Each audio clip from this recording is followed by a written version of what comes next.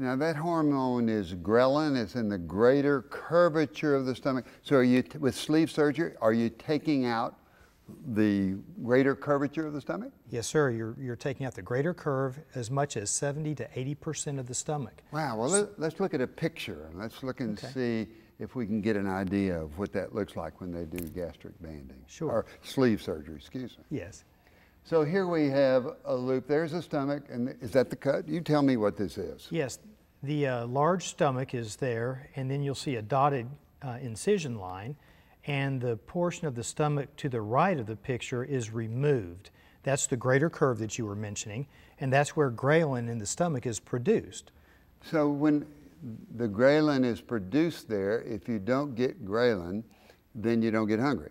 Correct. Or you get less hungry. Yes. Now, it looks like about the size of a banana, is it? That's what we want the stomach to end up as.